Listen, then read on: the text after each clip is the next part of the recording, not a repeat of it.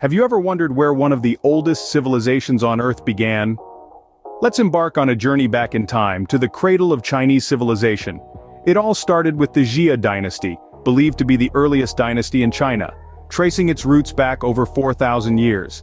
This era, shrouded in the mists of time, is known as much for its legendary tales as for its tangible contributions. The Xia people were master craftsmen, their hands skilled in the art of bronze casting. They crafted tools, weapons, and ceremonial objects with a finesse that was unparalleled in their time. Alongside this, they were also adept potters, creating utilitarian as well as decorative pieces, each one a testament to their creativity and craftsmanship. But the river of time flows relentlessly, and as the Xia dynasty waned, the Shang dynasty emerged. The Shang period is a fascinating chapter in the annals of Chinese history, particularly for their use of oracle bones. These were, in essence, an early form of writing, a way to communicate with the divine. The Shang people would inscribe questions on animal bones or turtle shells, then heat them until they cracked. The patterns of these cracks were then interpreted as messages from the gods. This practice laid the foundation for one of the world's oldest written languages, a language that has evolved over millennia but still carries echoes of its ancient origins. The Shang dynasty's contributions to Chinese civilization extended far beyond the realm of the written word, but their legacy is perhaps best encapsulated in those mysterious oracle bones. The ebb and flow of power is a constant in history. As the Shang dynasty fell, a new force rose to power, marking the beginning of the Zhou dynasty. But that, dear listener, is a story for another time.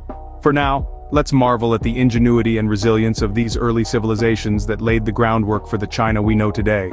With the fall of the Shang came the rise of the Zhou, a dynasty that would last longer than any other in Chinese history. The Zhou dynasty was a remarkable era, introducing two key concepts that would shape the course of Chinese history: the mandate of heaven and a feudal system. The mandate of heaven, simply put, was the divine right to rule. It was believed that the gods would bless a just ruler with a prosperous reign, while an unjust ruler would be overthrown, their mandate revoked. The Zhou dynasty also operated under a feudal system, with the king at the top granting land to loyal nobles, who in turn provided military support.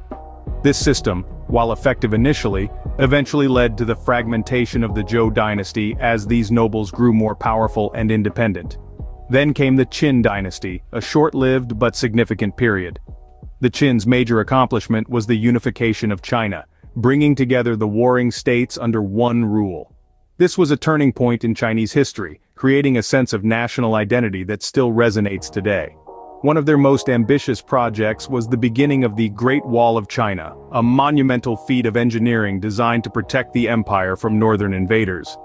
Finally, we move on to the Han dynasty, an era known for its significant advancements in technology, arts, and culture.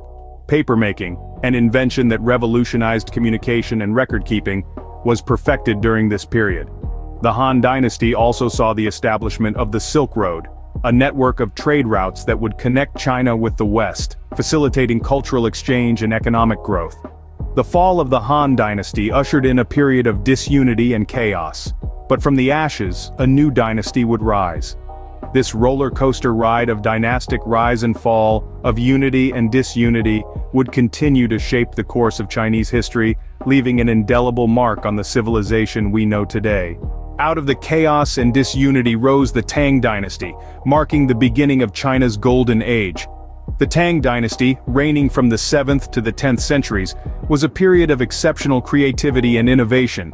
During this time, Chinese poetry reached new heights of sophistication and expression.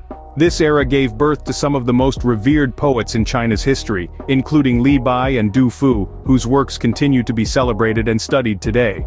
The Tang dynasty was also marked by remarkable advancements in technology. This was the period that saw the invention of woodblock printing, a revolutionary development that allowed for the mass production of texts. This led to an explosion in literacy and the spread of knowledge throughout the empire. But perhaps the most explosive invention of all was gunpowder. Initially used for medicinal purposes, it didn't take long for the Chinese to realize its potential in warfare, forever changing the face of battle. As the Tang dynasty waned, the Song dynasty rose, carrying on the spirit of innovation and progress. The Song dynasty, lasting from the 10th to the 13th centuries, is best known for its advancements in navigation. They developed the magnetic compass, a tool that would later revolutionize seafaring and exploration for the rest of the world. The Song dynasty also improved upon the Tang dynasty's printing technology by inventing movable type printing. This further boosted literacy rates and the spread of knowledge. Additionally, the Song dynasty saw significant advancements in agriculture, including the development of new rice strains and irrigation techniques, leading to increased crop yields and a booming population. But like all golden ages, this one too had to end. As the Song dynasty fell to the Mongols, a new era of foreign rule began. But the innovations and achievements of the Tang and Song dynasties left an indelible mark, not just on China, but on the entire world. They stand as a testament to China's rich history of creativity, innovation, and resilience. The fall of the Song dynasty marked the beginning of foreign rule with the establishment of the Yuan dynasty. This period, from the late 13th to the mid-14th century, was characterized by the rule of the Mongols under the leadership of Kublai Khan. As the first non-Han Chinese dynasty, the Yuan introduced a unique blend of Mongolian customs and traditional Chinese culture. Kublai Khan's reign was marked by the growth of commerce and the arts, with the capital city of Dadu, now Beijing, becoming a vibrant hub of international trade and culture. As the Yuan dynasty waned, the Ming dynasty rose to power in the mid-14th century. The Ming era was a time of great architectural accomplishments. The Great Wall, as we know it today, was largely completed during this time. The Forbidden City, an opulent symbol of imperial power, was also built under the Ming reign. It remains one of the most iconic landmarks of China, a testament to the grandeur of the ancient Chinese civilization. Finally, we arrive at the last dynasty of China, the Qing. Established in the mid-17th century, the Qing dynasty was marked by initial prosperity, followed by struggles with modernization. The Manchu rulers of the Qing made significant efforts to preserve their cultural identity, while also adopting Han Chinese traditions. However, as the 19th century rolled around, the dynasty found itself grappling with internal rebellions, economic crises, and pressures from foreign powers. Increasingly unable to fend off these challenges, the Qing dynasty gradually weakened. The dawn of the 20th century saw the Wuchang Uprising, a revolution that led to the abdication of the last emperor, Puyi, and the establishment of the Republic of China. With the fall of the Qing dynasty, the era of dynasties came to an end, marking the beginning of modern China. This marked a pivotal moment in the history of China, bringing an end to thousands of years of imperial rule and setting the stage for the nation we know today. From the Xia dynasty to the Qing dynasty, we've journeyed through thousands of years of Chinese history. We've traced the origins of civilization from the mythical Xia, the first dynasty of China, through to the last imperial dynasty, the Qing. We've seen how each dynasty, with its unique attributes and achievements, has shaped the course of China's history and left an indelible mark on its culture.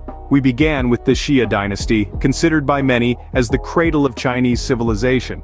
Then, we ventured through the Shang and Zhou dynasties, where we saw the birth of China's written script and the philosophical teachings that would shape Chinese thought for centuries to come.